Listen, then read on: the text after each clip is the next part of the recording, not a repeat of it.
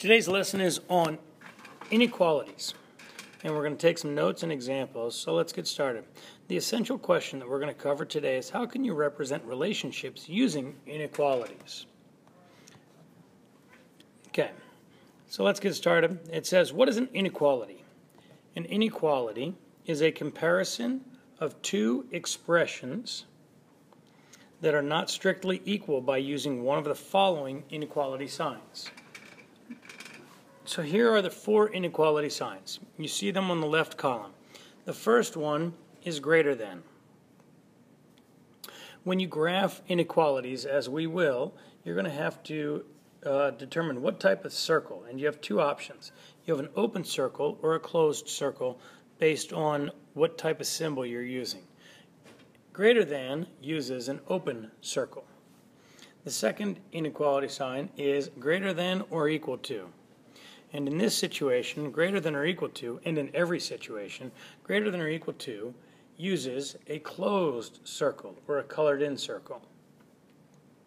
The third one is less than, and when you're graphing a less than inequality, it is also going to use an open circle. And then the last one is less than or equal to, and less than or equal to will also use a closed circle. We see a red question down here. Do you ever have to flip the inequality sign?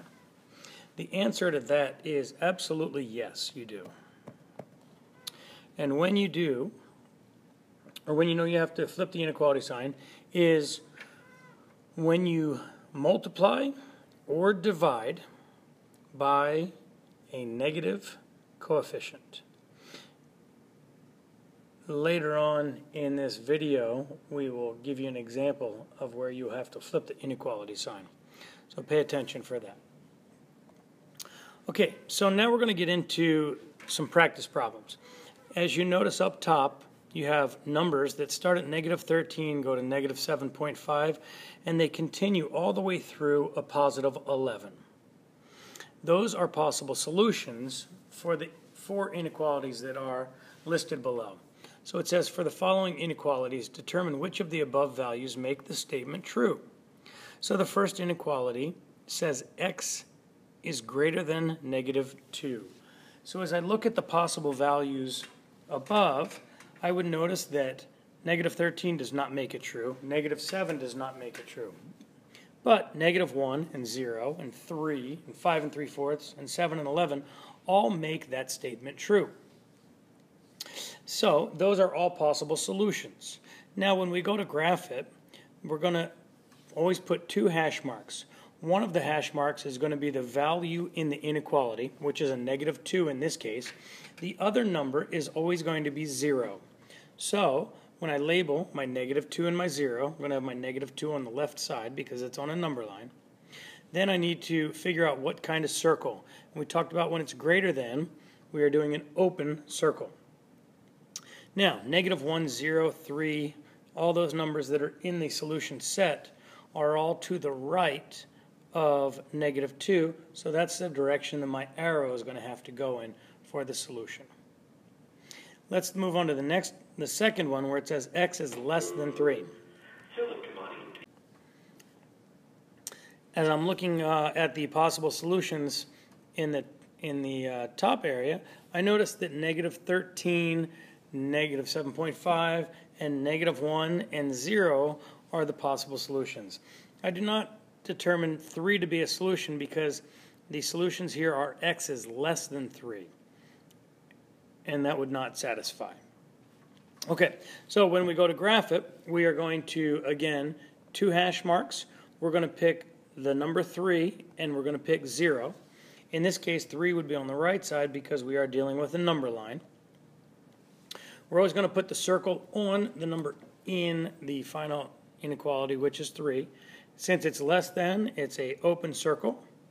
Now, the values of negative 13, negative 7.5 on this number line would all be headed to the left, so my arrow has to be going to the left to show the possible solutions. The third example says x is less than or equal to a negative 1. What values above are less than or equal to a negative 1? there are three: negative 13, negative 7.5, and negative 1. When I go to graph it, I'm going to use the value negative 1, and I'm going to use the value 0. I'm going to put a circle on negative 1. Since it's less than or equal to, I'm going to color the circle in. So that's what it looks like to have a colored in circle. And then my values, my arrow, will be heading to the left. The last inequality, the red one, says x is greater than or equal to a negative 7. So what values are greater than or equal to a negative 7? Well, we have a bunch. Negative 1, 0, 3, 5 3/4, 7, and 11.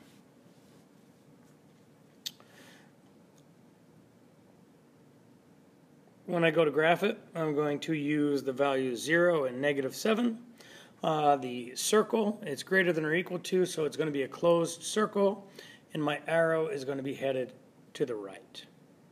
And that is how you determine solutions and graph linear inequalities. Let's move on to our next slide. And it says, determine if 8 is a solution to the inequality 3m is greater than 21. There are two ways that you can solve this. The first way is by solving the inequality. The second way is by substituting.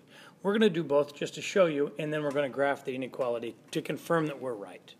So on solving, we're going to write the inequality down and realize that the inequality is just like an equation. So you solve it just like you would solve an equation.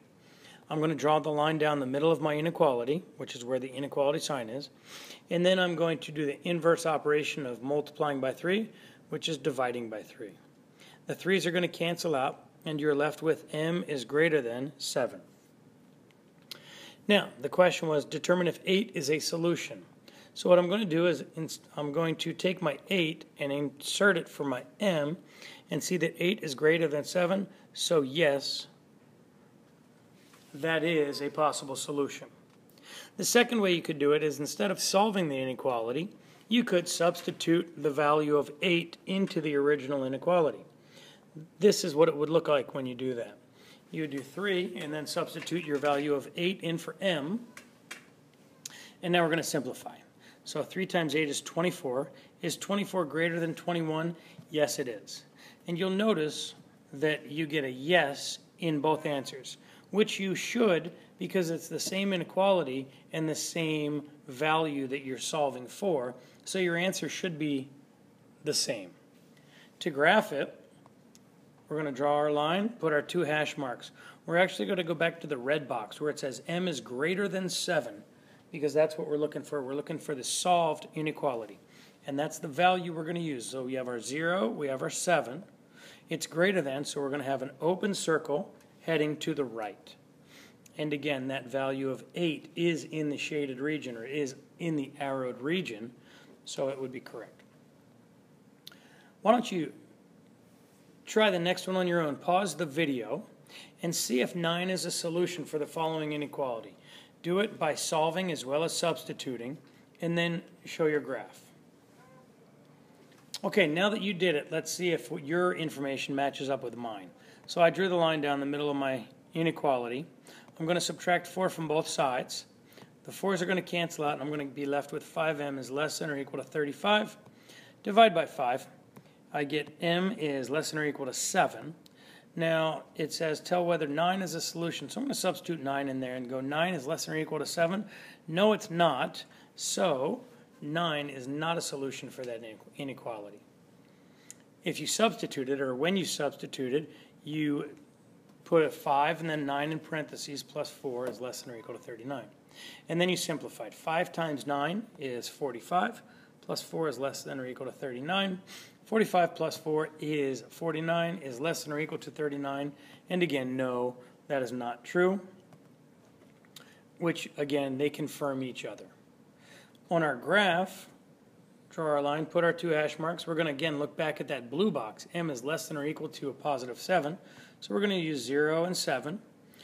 It's less than or equal to, so we are going to make a colored dot and then our arrow heading to the left.